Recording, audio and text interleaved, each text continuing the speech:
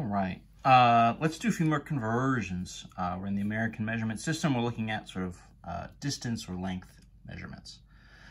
So let's convert 45 yards into inches. This is one we can set up a couple different ways. We have, as far as our sort of rates here, we know that there are 36 inches per every 1 yard. Or we can actually do kind of a combination setup where we know there's 12 inches for every foot, and there are 3 feet for every yard. I'll actually kind of show maybe 2 of the versions of this here. Probably the more obvious one, the kind of one-step version would be this. So 45 yards, we'll write as 45 yards over 1. And as always here, make sure you're writing it with the units. Having the units here sort of keeps everything organized and obviously sort of tells you where everything needs to go. That's what being organized means. What we're going to do, right, is, again, look for our kind of goal units. So we're trying to end up in inches. So I'm going to multiply and set up my fraction such that I have inches on top, and I'm trying to cancel these yards away. So I'm going to match the yards up top with yards on the bottom. My numbers here, right, are just going to be 36 and then 1. This is going to just be another kind of multiplication one. It's going to look pretty similar in its kind of format to the first example we did where we were going inches to feet. In general, if you're in a smaller, or no, I'm sorry, did I say that backwards? Where we went from feet into inches. So in general, right, if you're going from a bigger unit to a smaller unit, you're going to get more stuff, right? If you're measuring now with a smaller and a smaller value, you just get more things, right? Something like 10 feet is going to be 120 inches. As an example. And so this is what's happening here. And that can kind of help, having that in mind can kind of help to make it clear about, are we going to end up with a multiplication problem, which we have here, or maybe more of a division problem. So in this case, right, this is, ends up being a 45 times 36. Gosh, what the heck is that going to be? 45 times 2 would be 90. So this would be kind of like 90 times 18. I think it's kind of, this is one.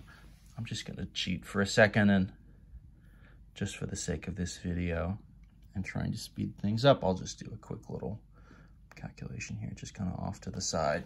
This is going to end up at 1620 inches.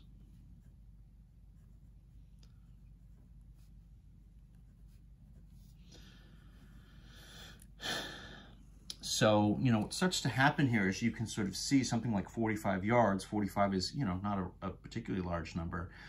But if we convert it into a smaller unit, right, where it's sort of a 36-to-1 kind of rate, you get now, up into the thousands in terms of how many inches we've got. An alternate version of this,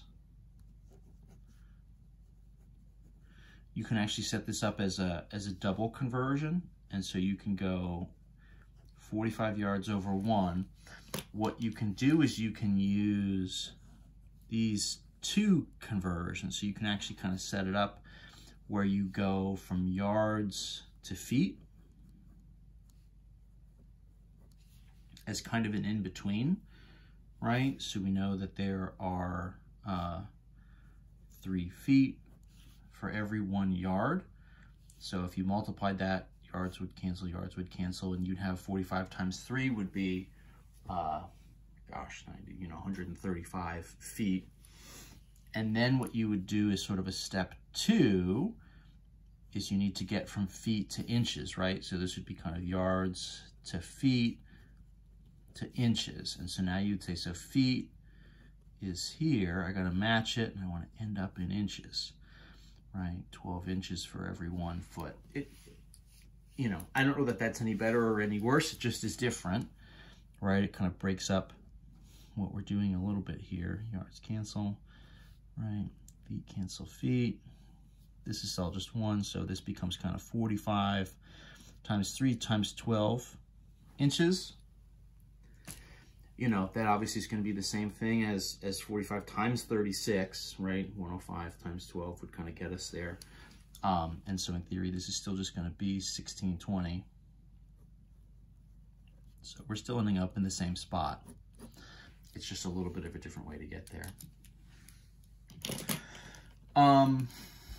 Let's go one in the other direction. So that was kind of converting from larger units, sort of feet and yards, into inches into a smaller unit. What if we sort of ran this the other way instead? Let's do like 108 inches converted into feet.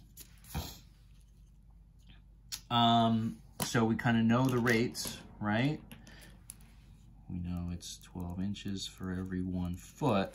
And so what will happen now, we're going to sort of start this the same way we did all the others. So 108 inches over 1 times, and so now I need to sort of flip the fraction that I'm multiplying by. So I'm trying to get feet on top, and then inches I need to sort of cancel out. So I need to match this sort of inches here with inches on the bottom.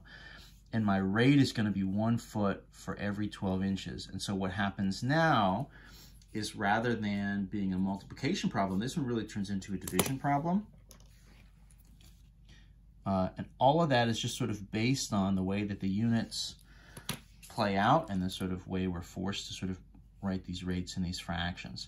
It's not, you know, any better or any worse, right?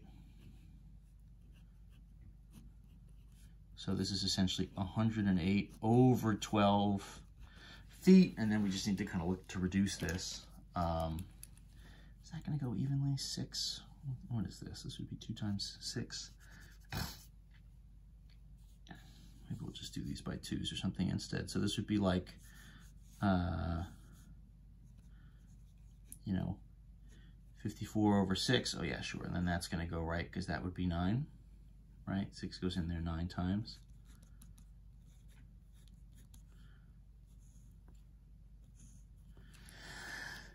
So I guess 12 goes into 108 evenly. Oh, that makes sense, right? Because times 10 would be 120, minus 12 would be our 108. So this is going to be 9 feet.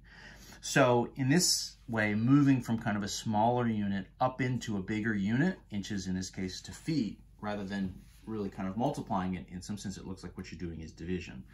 And that's true. You can honestly sort of do these unit conversions where you're either just sort of multiplying or dividing by whatever your sort of like rate value is.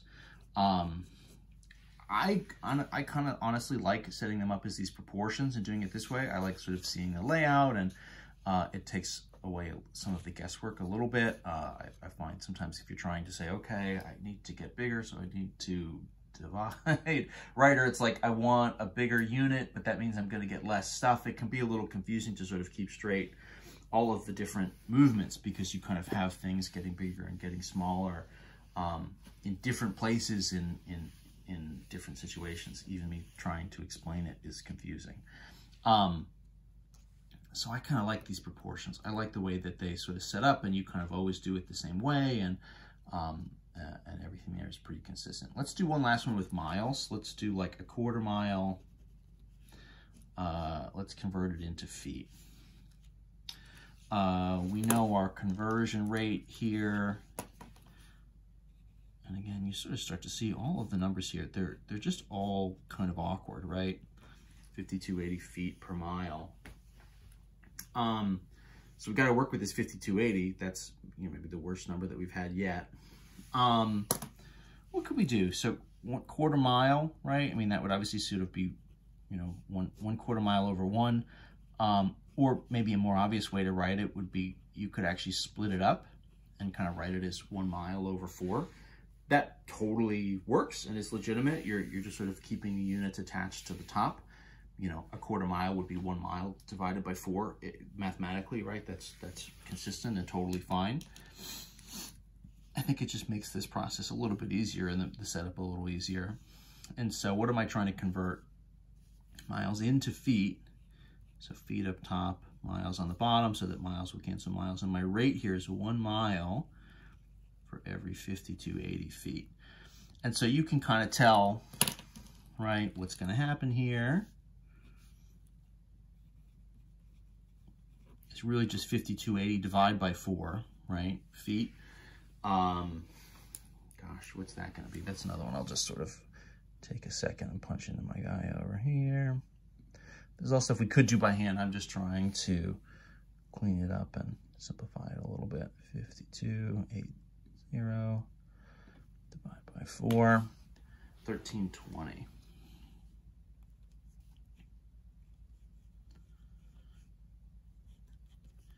That makes sense, right? If I divided it by 2, it would be 2640, and then divide by 2 again, right? 1320.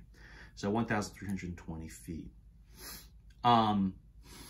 Obviously, you know, you can do all sorts of variations here, right? There are a number of conversions we didn't do specifically, but we're really just going to be repeating ourselves after a while. So I think we got it. That's our length units for the American system. We're going to do another video after this that uses some of these same units to do area conversions, is kind of an extension. So the area conversions will come up next, and then we'll go from there.